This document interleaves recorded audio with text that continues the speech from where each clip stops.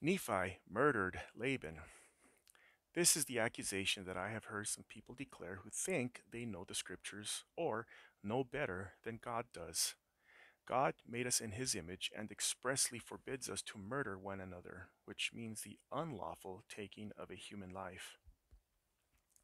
Now Laban was not persuaded by Nephi's oldest brother to hand over the brass plates, but instead Laban falsely accused Laman of being a robber and desired to murder him under this pretext. Later, Nephi and his brothers gathered all their riches and offered to trade all their wealth with Laban for the brass plates.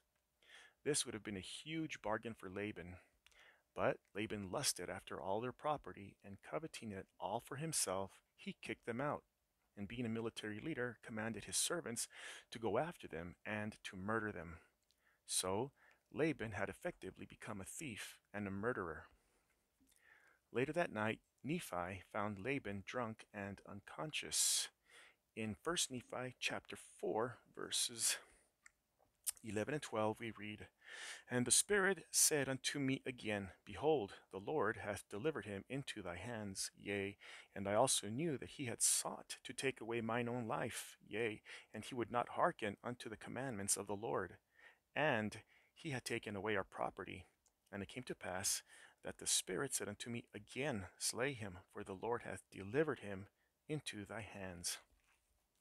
Twice Nephi was told that the Lord had delivered Laban into his hands, and this only after Laban had broken the law where Nephi and his brothers were concerned.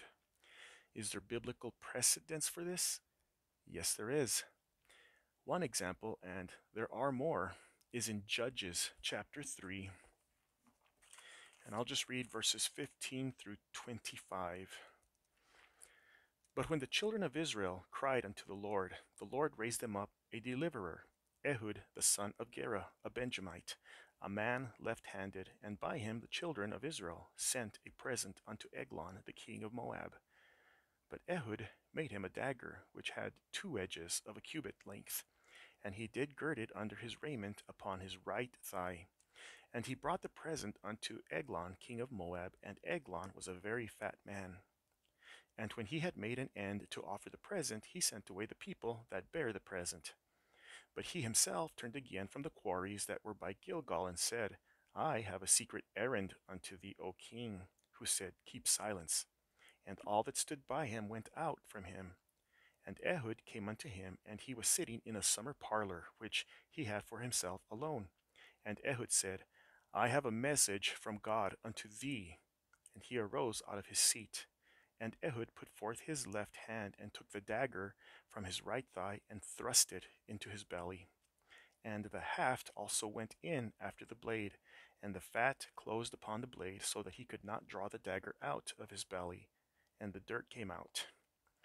Then Ehud went forth through the porch, and shut the doors of the parlor upon him, and locked them.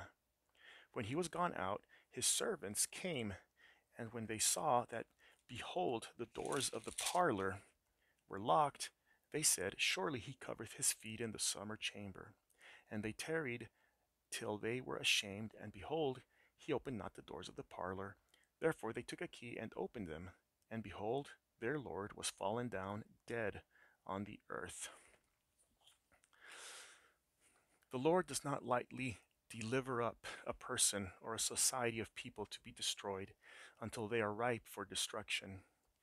When Jesus Christ came to the fig tree toward the end of his ministry and saw that it bore no fruit, he destroyed it, foreshadowing what would very soon happen to the branch or the tribe of Judah at Jerusalem, or in other words, the Jews who rejected his new covenant. A fruit tree that bears evil fruit or no fruit at all is good for nothing but to be burned, as we read about in Jacob chapter 5.